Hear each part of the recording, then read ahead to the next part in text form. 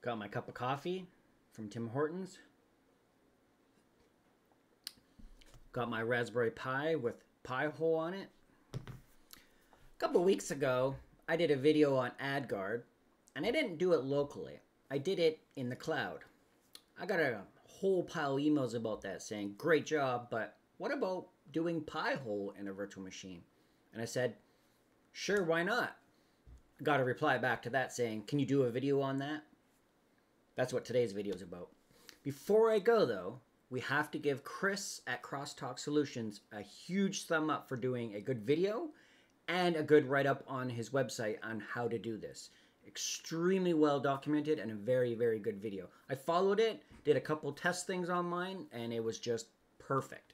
So in this video, I'm going to show you guys how to make the virtual machine, update it, install Pi-hole, and add some ad lists, and then we're going to try it on my iPad down there.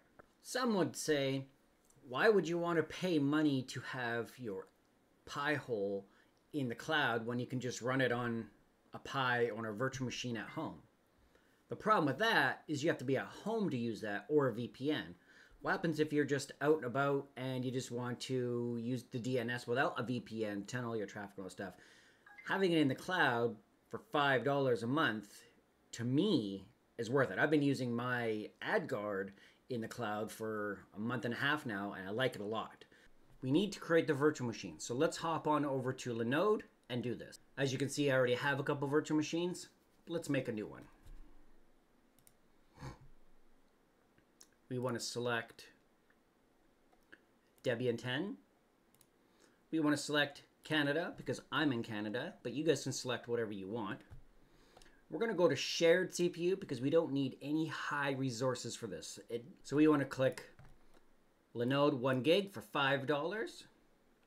Scroll down here. Let's call this Pi-hole shared Pi-hole. We don't need a tag. I'm going to put in a password.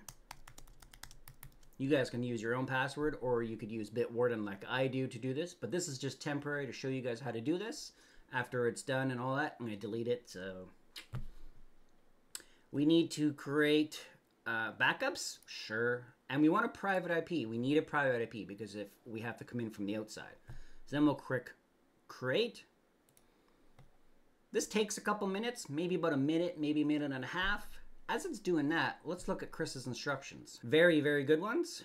So let's scroll down here. We can skip all the Raspberry Pi, the IP address. And when you create a Linode virtual machine in Debian 10, it'll automatically do this part for you. You'll always get the same IP address. We need to run this script right here to install Pi-hole, but we just gotta wait for that Linode. Is it up yet? And it's up. So let's SSH to that. Okay, so we need to SSH to this right here. So SSH space -L root to 170.187.195.83. Yes. And then let's put on a password. We're in. Let's do update. apt-get update. It's already up to date. We're ready to go. So now let's copy that command from Chris's website. Copy. Back to here. And paste. There we go. It's starting to install Pi-hole.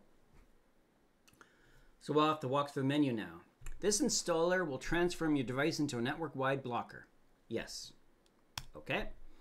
It's free, but we would like your donation. I've given donations, so I don't need to do it again. This Pi-hole server requires a static IP address. Have you done this already? And on Linode, like I said, it's already done for you. So we're going to go like this and go continue.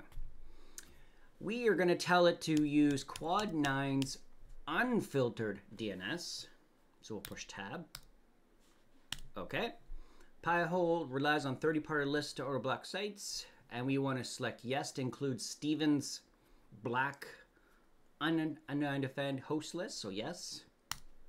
Do you want to install the web interface? We definitely want to do that because we need to be able to administrate it.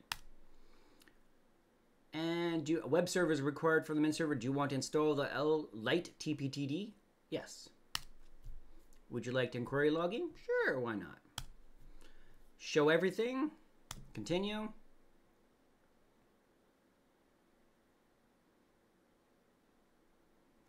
Take a sip of my coffee, like Network Chuck does.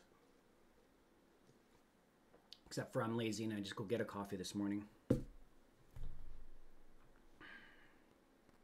Okay, so now we've got this. We should copy this password down just in case. So what I do is I take a screenshot.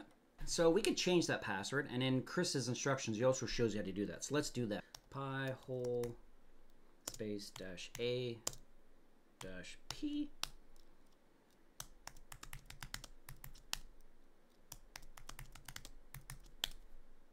New password set. Now we can go to our webmin. So we'll take this IP address right here, copy, put it in our browser, paste it, and we'll go admin. Boom, we're at that. We're now logged in and ready to go. So that's the hardest part right there. The next thing we need to do is add some lists. Now in Chris's instructions, he sends us sends a list so that we can share, and that's it right here. I'll put a link to this into my video also.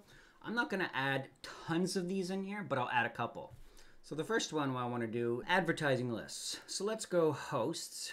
So we'll copy this, and on Pi-hole, we'll go to add list, put it in here. And what I like to do when I put this in here is I like to hosts. I want to name them because if you just put them in here, there's no name. So I'm just going to call it hosts. Then we'll add it. We'll add a couple more, and then we'll show you how to update it. So we'll go to AdGuard DNS maybe. And this list automatically updates all the time. That's why it's green. So we'll add that in here. At the very end, we'll call this AdGuard DNS. At the very beginning there, you'll see right here, it says AdGuard DNS, so I just put that in here so we know what it is. We'll add that one. Okay, we've added them, but now we got to update them. So what we want to do is we want to go Tools, Update Gravity, and we want to click the Update button. Success and done. It's all done. You're ready to rock. But now you just got to add it to your computer. For my simplicity today, I'm just going to add it to my iPad, and then we'll test this, and I'll show you the ads go up and down. After that, we'll do the next. I like going to Tom's Hardware because that place has just got lots of ads. They have to pay for their stuff anyway, somehow. So if I refresh this page, let's go to something on... Oh, it's not working. I think I know why. So we have to go to Settings, DNS, right there. That is why. We need to change this because it thinks, Pi-hole thinks that you're at home behind your own router, but you're not. So we need to change this to that. Once we click save, this will work. There we go. Now the pages are working. So let's click on CPUs. CPUs came up, right? You see the CPUs? Maybe not. Sorry, guys. And if we go back to the dashboard, we're already blocking stuff. As you can see, 137, 40. If I click on something else, I'm just going to show you this so that it's working. Let's go to GPUs. Refresh that again. See? It is working. Very, very simple to do that. Next, we want to do Unbound. In Chris's instructions, we want to go down here. We want to install this command right here to install Unbound. So we're still SSH'd in, so let's install this. Sudo apt install unbound -y. It'll go out and do everything. And it says failed to start, but that's okay. Don't worry. Don't worry. Oh, I'm actually going to go like this and do it this way first. I'm lazy. Control C. Here. Paste. It drops us into our command prompt or into our editor. Then we can copy this. I did that ahead of when I shouldn't have. My bad. So we'll copy this. Paste it. We'll scroll up just to make sure everything's in there. And it looks like it's in there. Okay. That's almost done. So we're going to go Control X. And it asks you, do you want to save this? Yes, because once we save this, it's going to create this file. So we push yes, enter, Done. Now, one more step for this to start working. What we need to do is still be in our Pi-hole. We need to go over to Tools, Settings, DNS. We need to turn these two off. We need to go over here. And we need to type in 127.0.0.1, pound, and then the port number we just set up. And now we can push that. Save. Done. Now what we want to do is go dashboard, make sure everything is working. Oh, I know what I forgot to do. We didn't restart the service. sudo service unbound restart. Now we can check to see if it's online. So we'll go up, status, done. Now my web page is working. Now this page is working. Best pics, Raptor Lake, we're all good to go. Pretty easy to do. I want to show you guys a couple of ways of doing firewall rule though. You don't really want to leave 80 open to the world so people can just get into your Pi-hole. You probably want to lock that down. So what we need to do is create a firewall in our Linode. So we want to go over to Linode, then we go over to firewalls. We want to create a firewall. We're going to call this shared Pi-hole. Okay? And we want to select our shared Pi-hole, which is right there. We're going to create that. We want to create a inbound, or we want to create a rule. So the first we want to create is accept DNS, TCP, we want to go UDP, interscription, we want to go in DNS. And we're going to allow everybody to do that. We want to add another one. So now we want to do a block. So we want to go drop rule, HTTP, protocol 80, block access.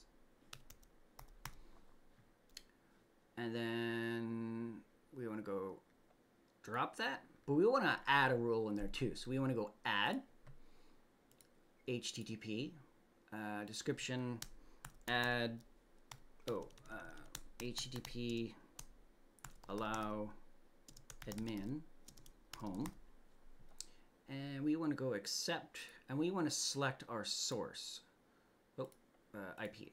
So 75.154.254.61, which is my IP address, /32. We want to allow that because we don't want just anybody to come in and see what we're doing. So we're going to allow that.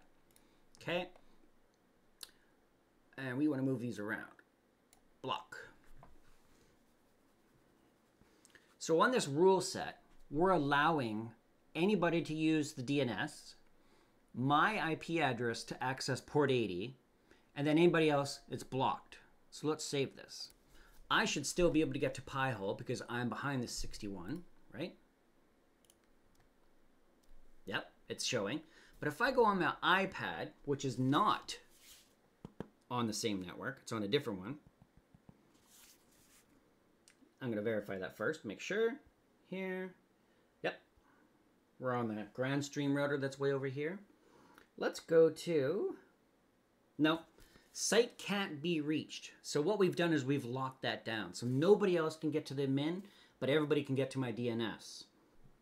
You guys also want to block SSH access to this, not just 80. So let's do that. We want to click drop, SSH, block SSH, and add. So let's put this above the 80 rule. Should do that because we don't want anybody else doing that. And we'll go save. Done. Just like that. And if you need to add yourself to that, you can go into the rule, go edit, and instead of going all IPv6, you can just go your IP address. For example, mine, what I was going to do there, 75.154.254.61/32. This will allow it so I can SSH in from my home. We'll push accept. And done.